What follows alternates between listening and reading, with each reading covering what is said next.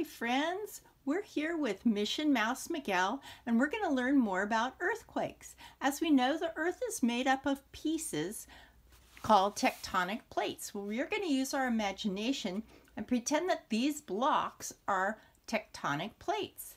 Now, normally they would just slide against each other and everything goes just fine.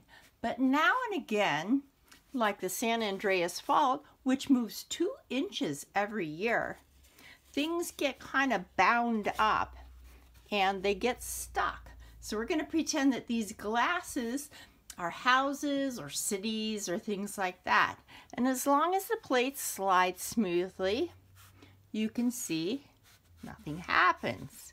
But every now and then, like we said, they get stuck and the plates build up tension. And the tension then lets go in one big poof, and that's an earthquake.